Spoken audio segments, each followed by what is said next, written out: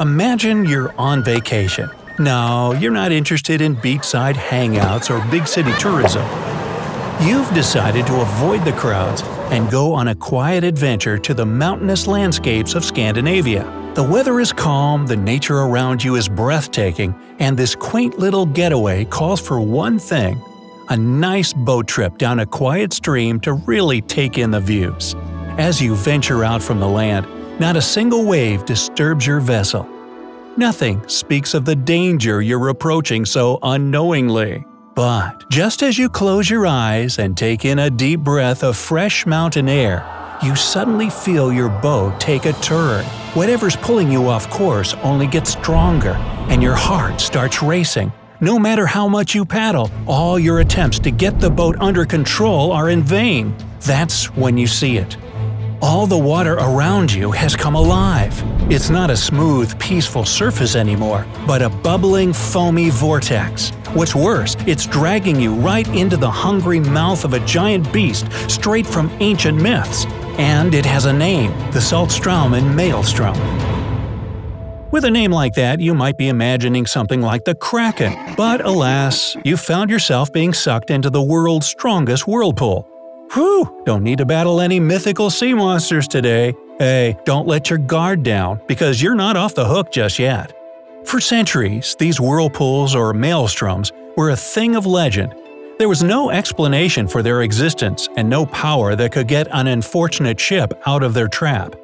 One of the first and most well-known stories about this phenomenon is Homer's Odyssey. It describes a sea beast called Charybdis, a colossal monster, the only visible part of which was just its mouth.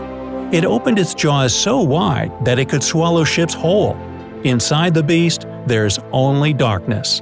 Is it possible that this image is just an early interpretation of a maelstrom? Remember, people couldn't explain what they were or why they existed, so they came up with epic legends to explain the unknown.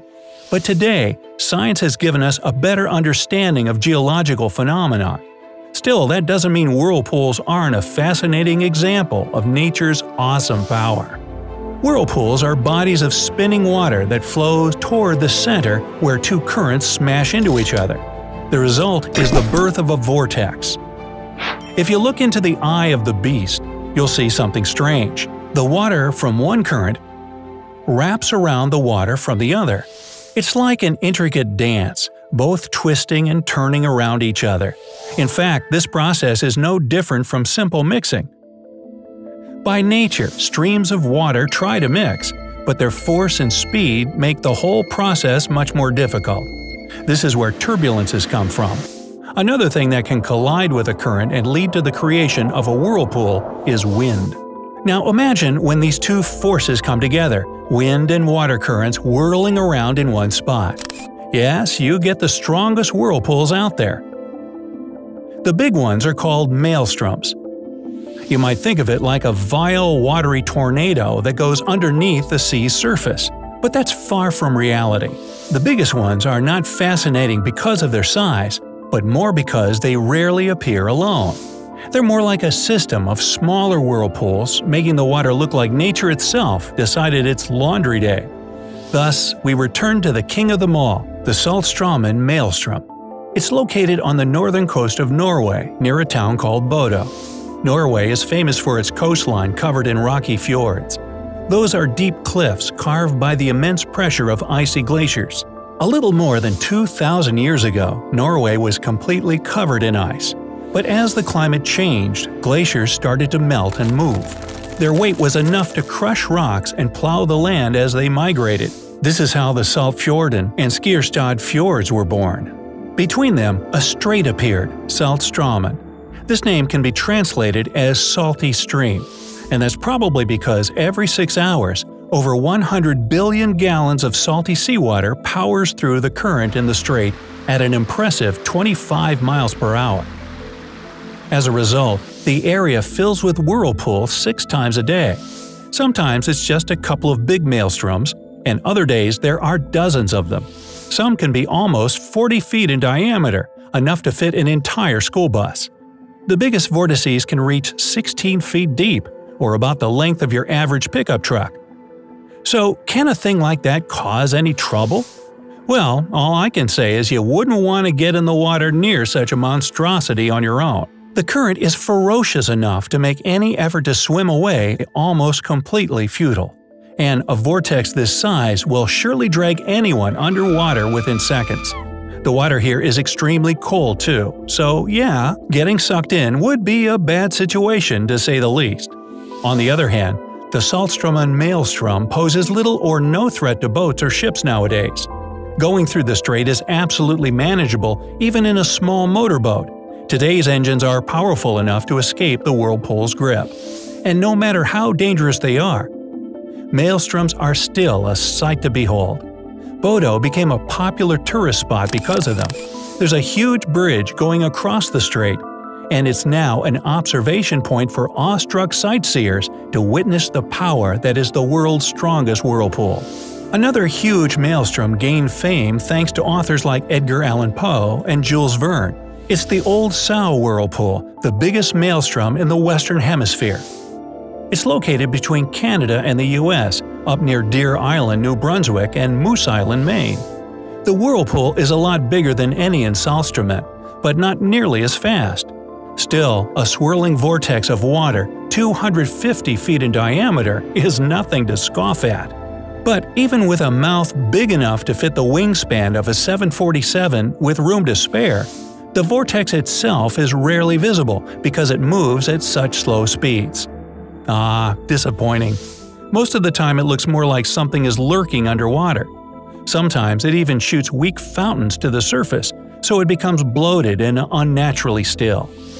If you're wondering why the whirlpool is called Old Sow, there's a pretty funny story about that. The constant roaring sound it makes reminded locals of a pig grumbling. For the same reason, small whirlpools that appear around the big sow are called her piglets. I've already mentioned Homer, Poe, and Verne, so you can see just how often maelstroms find their way into our culture.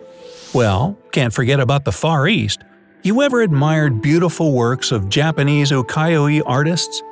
Their marine landscapes are exceptionally captivating. One of such masters, Utagawa Hiroshige, once made a piece called Naruto Whirlpool, Awa Province. And guess what? This whirlpool really exists. As it often goes, this one is also located in a strait. The current running through the islands of Naruto and Awaji flows at 12 miles per hour. When the spring tides begin, vortices here can be over 65 feet in diameter, which is about as long as a bowling lane. If you're interested in having a peek, there's an observation point from a nearby bridge. That alone is an incredible construction. It's over 5,300 feet long and looms over turbulent waters at a height of 135 feet.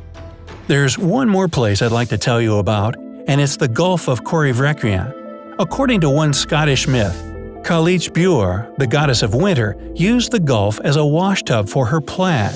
This is where Corryvreckan's whirlpool allegedly originates from, if you're into more mystical explanations, of course. It's the second largest maelstrom in the world, and it calms down only for about an hour or so a day. But even without the whirlpool, the current running through this strait between the Scottish islands of Jura and Scarba can go extremely fast. So imagine my surprise when I found out people actually try to swim across this thing. They're called wild swimmers, and the Gulf of Corryvreckan is a hotspot for them. Instead of simply hitting up the beach or community pool, these adrenaline chasers specifically hunt for places as dangerous as possible to swim across. Yeah, well, I bet many have won a Darwin Award for trying to swim over half a mile to make it across this fast-moving strait. As for those of us who live on the brighter side of life, I say we stick to admiring these whirlpools from afar. So, which maelstrom would you like to see, or maybe you can recommend another natural phenomenon worth checking out? Let me know down in the comments. If you learned something new today, then give this video a like and share it with a friend. But hey, don't go wading in whirlpools just yet, or at all. Instead, we have over 2,000 cool videos for you to check out right here. Just click on this left or right video and enjoy. Stay on the bright side of life.